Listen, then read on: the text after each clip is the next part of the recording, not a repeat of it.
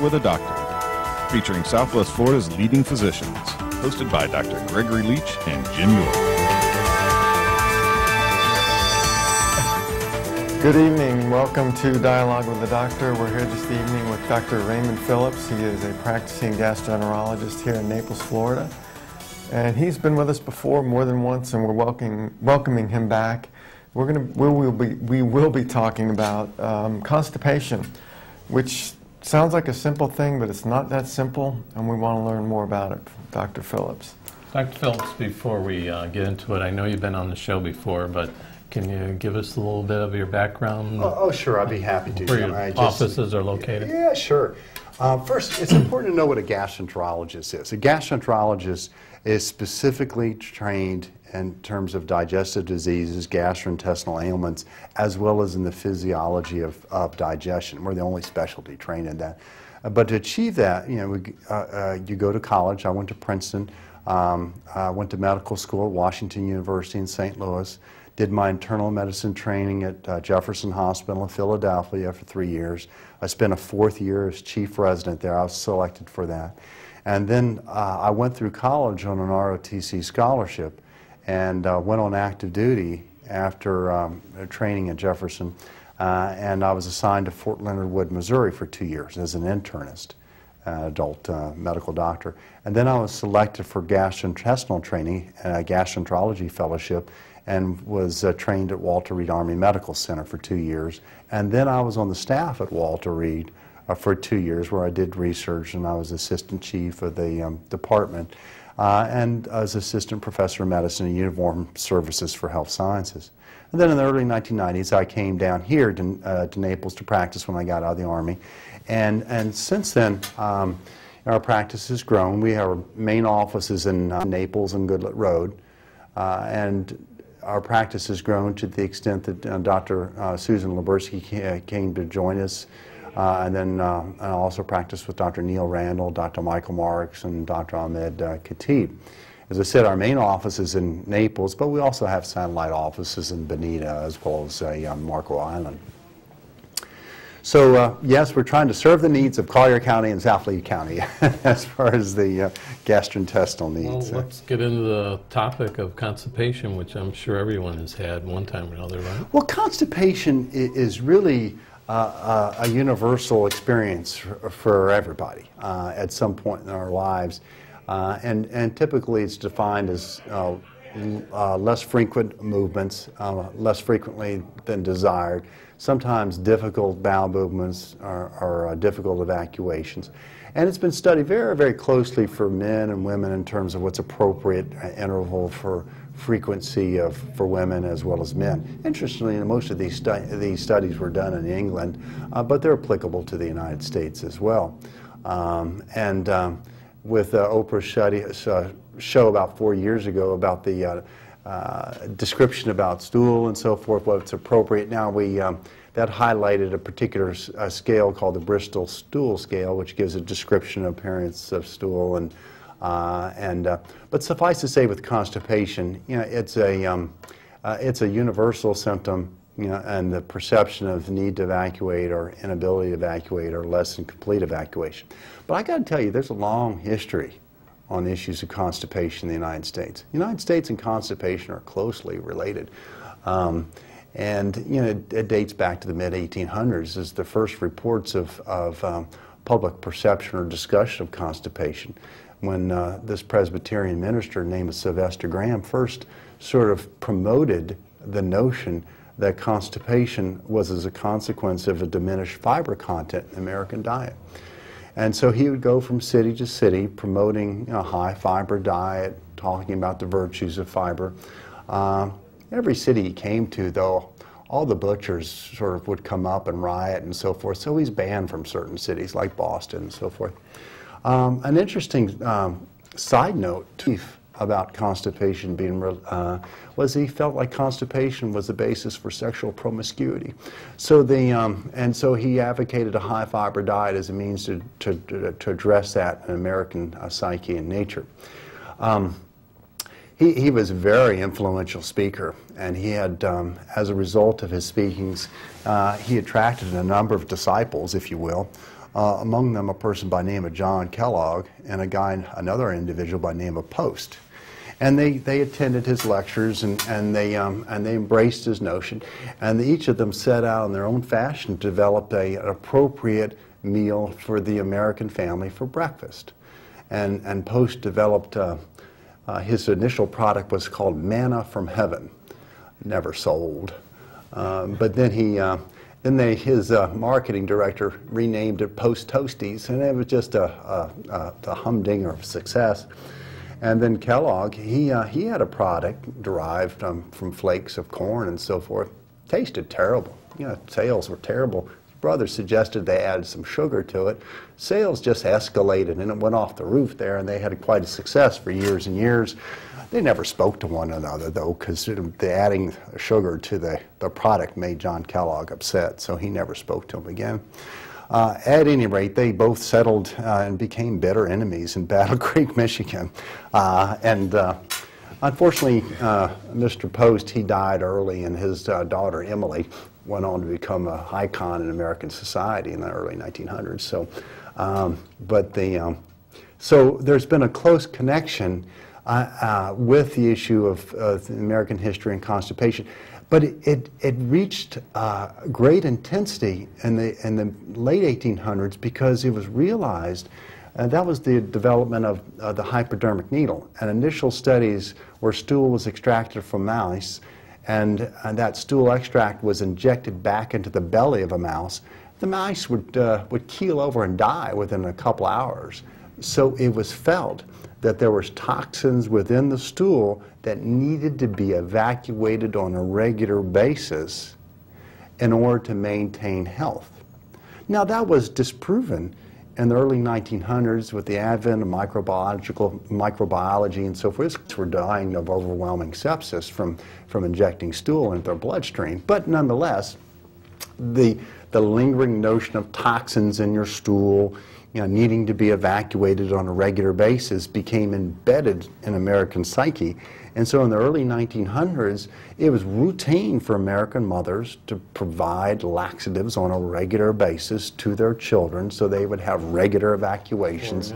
Or enemas, as the case may be, so that their children could grow up and be healthy and not be subjected to certain toxins as a result of constipation.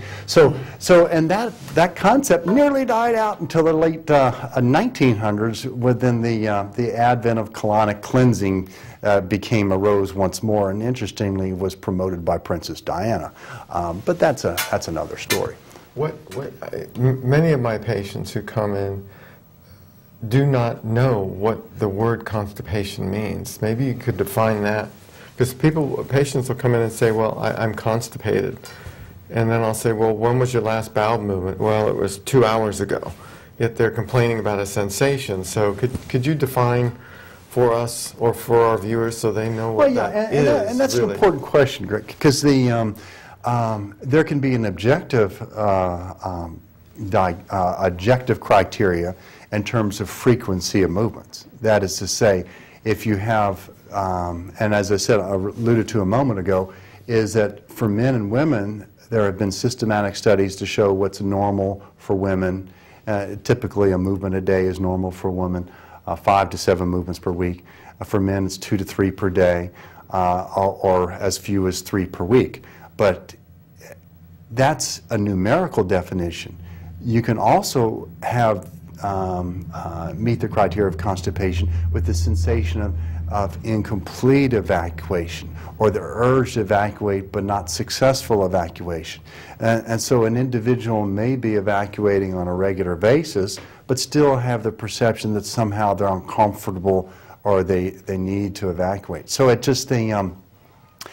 can be a little bit imprecise, and it's important when discussing this to really clarify exactly what the symptom that's being under, and not just assume that it refers to infrequent movements. For example, an individual may have regular evacuations each day, but if the movement is particularly difficult to evacuate or hard, you know, they may be very uncomfortable with that, and as a result, that needs to be addressed. Now, you might say, well, how would you address that? Well, and why does it occur? And there are a number of different factors that can lead to difficulties, diminished fluid intake, for example, or diminished fiber intake, as we were referring to a moment ago. I should say Sylvester Graham, he developed the graham cracker, which was a great success as well, and his effort and his contribution toward contributing to a higher fiber diet for the American population. But a higher fiber diet and increased fluid intake will help many people, but in some individuals, that will not make a difference, because there are some individuals where they can have alteration in the normal peristalsis, the normal motility, the normal contractions within the GI tract, such that they don't necessarily have regular or predictable evacuations. And as a result, the longer material resides within the colon, more fluid is extracted from that material, and the stools become harder, more compact, and more difficult to evacuate. So in the last 50 years, the issue of therapy for constipation has been very neglected. Laxatives from years and years ago are still used on a routine basis, milk of magnesia, for example, or different types of stimulant laxatives like Cascara or Senna. Senna now has made a comeback. Formerly it was popular in the form of Senokot, but now it's been included in a number of herbal teas now, and it comes under the name Senna, S-E-N-N-A, and it's promoted as an herbal tea, but it is a stimulant laxative. In an effort to be more systematic and sort of addressing this need in the American public, a number of new laxatives now in the last 10 years now have been researched and shown to be effective and available for use. And they are very, very useful. But before you start turning your attention to laxatives, the basic things are important to do in terms of an adequate fluid intake, an adequate fiber intake, and fluid intake is very individual. It depends on the environment you're in and your body size and your activity and so forth. And for example, in Florida, most people are dehydrated, so it's important to get a greater quantity of fluids than it would be if you're living in a cooler climate.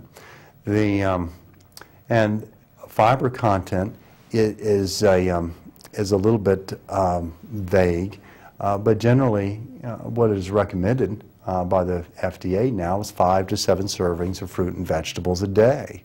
As a way of trying to achieve that.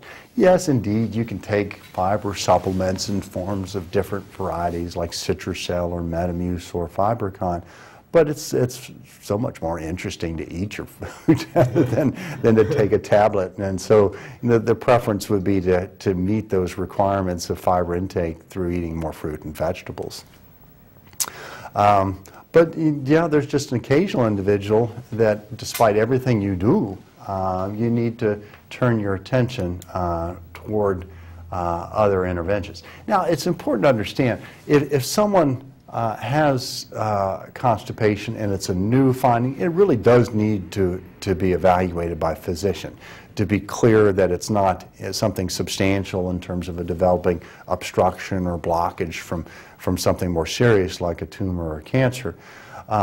But in general, individuals who have had difficulties with constipation, it's oftentimes been a long-standing experience and not a short-term one. Finally, I shouldn't neglect that many different medications now will affect and promote constipation. And it's a consequence of some of our success with these different medications that we use for different conditions.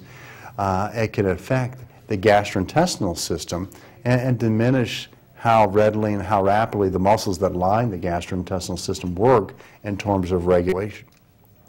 So, for example, there's medications that help reduce the urgency in terms of urinary urgencies that many people will have who have an enlarged prostate, for example. But that same medication also diminishes the gastrointestinal system's ability of the muscles to work efficiently, and that can promote constipation. Well, we're going to take a short break Okay. and come back and talk more about some of the medications for constipation, or at least even other treatments for constipation. Oh, absolutely. It's an exciting topic. We'll be right back in an exploding field, if you will. Okay. We'll be back in just a moment.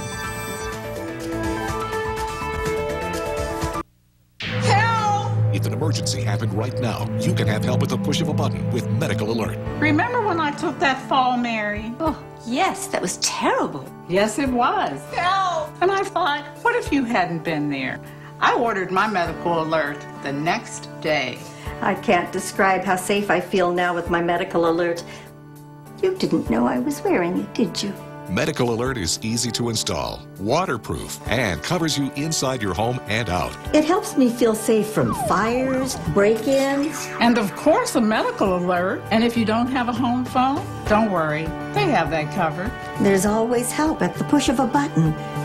Don't wait till you need it. Get Medical Alert for less than $1 a day. There are no long-term contracts. Order now and get your second button free. Call for your free brochure. For your complete medical alert system with second button free, call 800-604-2791. Welcome back to our show, Dialogue with the Doctor. We are here this evening with Dr. Raymond Phillips, a practicing gastroenterology specialist from Naples, and I'm here with Jim York. And we've been talking about constipation, which in a way is an interesting subject because not much is known about it, and so we're learning more about it today. But we're going to talk more about medication treatment. Well, exactly, and I should preface this by saying that it's important if you have a new onset of constipation or change in bowel habits associated with that, be it constipation as we defined earlier as a sensation on evacuating or difficult evacuation, frequent evacuation, yeah, that does deserve medical attention and evaluation. But assuming that, hey, that medical evaluation now has been done and there's no sign of any kind of blockage or narrowing, and an individual has made an effort to increase the fluid content of their diet, the dietary content in terms of fiber by eating the fruit and vegetables and so forth. And then also, as we were saying a moment ago, re-examining the medications that are being used to be confident that they're not provoking constipation. Just as an aside, many pain medications now are all constipating. And, well, they've always been throughout history, but with the availability of these medications and used more broadly in the last 15 years, it's become clear that, pain medications, and I'm talking now in particular ones that are opioid-based, will promote and provoke constipation. But now there are, in the last 10 years now, there have become available a number of different medications that are very effective for treatment of constipation. One of them is it's called Miralax, and it's a medication that comes in a powder form, but it's interesting because it's not a powder like you might think of in terms of a fiber additive. It's actually polyethylene glycol. That ethylene glycol that you studied in high school, which is antifreeze basically. But by taking ethylene glycol, antifreeze, and constructing a large molecule made up of thousands of individual molecules, it's extremely safe. You're not going to poison anybody by taking this. Polymer? It's a large polymer. That's the formal name for a large molecule that's been comprised of many, many smaller molecules. And the nature of that is that when you add this to fluid, it prevents that fluid from being absorbed into the bloodstream. So when you add this powder to 8 ounces of fluid and drink it, within a day or so, 8 ounces comes out the other end. So it maintains a certain level of fluid within your gastrointestinal system, which it was quite remarkable because your whole gastrointestinal system is designed to absorb fluid, as to extract fluid. And to be able to and to counteract that tendency is quite effective, is quite remarkable. But by maintaining that fluid in your GI tract, that maintains a certain volume of material within your colon. That in turn distends the colon, stimulates it to contract, and that stimulation to contract is what sort of propels things through your system and allows an evacuation.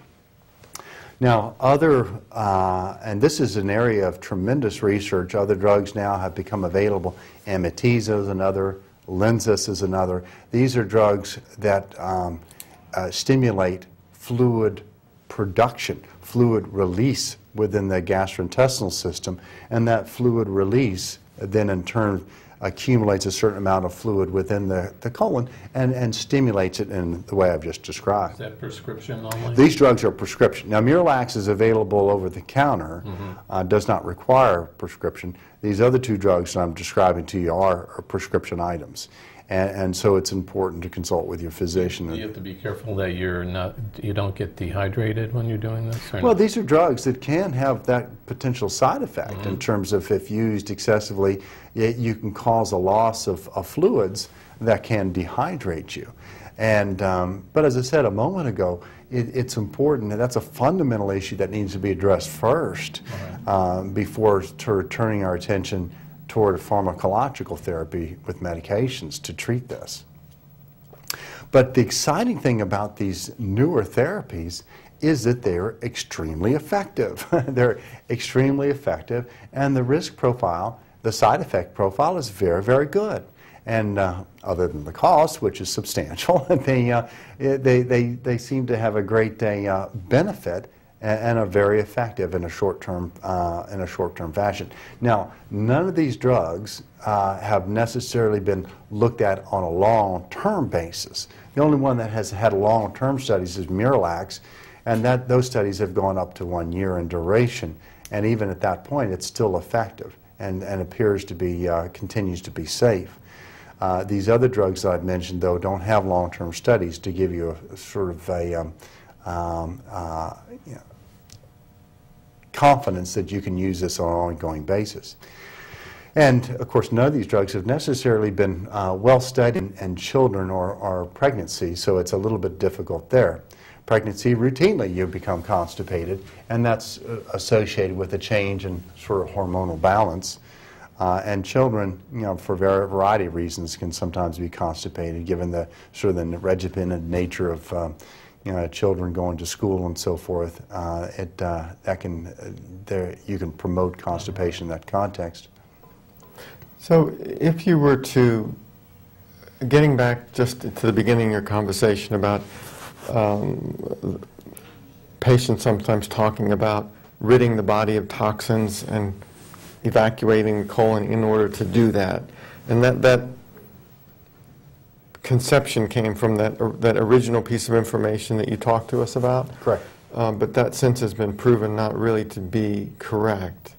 Yet this practice is stronger today than it was, to me, even 15 or 20 years ago, or this concept. Yeah, and it continues to be show up again and again, and different individuals, celebrities, tend to promote this concept, and it really is a false concept. That is to say that there are toxins within the colon that need to be evacuated. Your gastrointestinal system is very effective as far as handling any toxins, evacuating any toxins. Granted, if you're not evacuating on a regular basis and you're constipated, you can get retention of gas and stool that can make you uncomfortable, but there is no release of any toxins into your bloodstream that will affect your overall health. However, some individuals in particular who have agendas with regard to dietary interventions will promote the notion, that somehow certain foods will linger and reside within the gastrointestinal system and colon and lead to for years. Yeah, and where does that come these from? very vivid images of putrefaction, of rotting flesh inside of your colon, of protein in particular, leading to toxin release is just not accurate at all, and just a false science altogether, but has been used to promote these practices of colon cleansings, of cleanses of various sorts, either through enema or oral preparations, with the notion that somehow you will be healthier as a result of pursuing these interventions. But we know that when you increase throughput or have diarrhea, you will lose electrolyte, you lose, well, you can tell me what you'd lose, sodium, potassium, chloride. So in theory, you can lose those things. What else is there to lose? That I'm just trying to get at this subject, you know. It's, Well, this is an important subject because, well, for example, if you go to these different therapies, colon cleansings, you know, certainly you're going to lose money out of your pocket, all right, you know, because they're not giving this stuff away. And when you have individuals that are being receiving either laxatives of various sorts in an unsupervised fashion, you can lose great quantities of fluid, sometimes potassium, and that can that loss of potassium can sometimes cause a number of other symptoms like cramping, irritability of your heart, and leading to irregular heart rhythms. You know, and that's part of the reason, you know, why anorexics who purge will sometimes die as a result of taking various laxatives because of alteration in their potassium level that causes an irritability to the heart. That's how Karen Carpenter died years ago. So it's a circumstance where you can have real consequences and real side effects of pursuing therapy in an effort to pursue good health.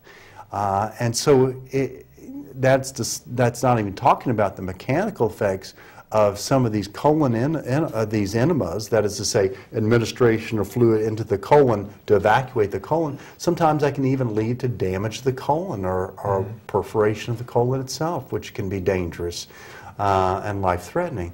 So there are consequences to pursuing therapy like this that's not approved, and as a result, you know, we're encouraging people, particularly now, since we have effective therapy, we have a good understanding about the nature of constipation, that yeah, you should see a physician and be evaluated and have some develop a plan of action as far as an ongoing approach to this. And it doesn't necessarily involve taking medications. As we talked about, there's much you can do on your own that doesn't require medications. But it does require a thoughtful approach to the extent of, and not being frightened into pursuing expensive therapy that's not going to really benefit you at all and potentially can have a lot of side effects. So eat real food, but if that doesn't work, see your doctor. Well, do what your mother told you to do. Eat your fruit and vegetables and drink plenty of fluids. And that's a good start. So that's a great start in terms of being able to have a healthy lifestyle and be more comfortable. Thank you for coming. Yeah, we want to thank you again. You're welcome. You're welcome. Learned a lot once again. Well, thanks. And we do want you to come back. Oh, I'd be happy to. Thank you for being with us.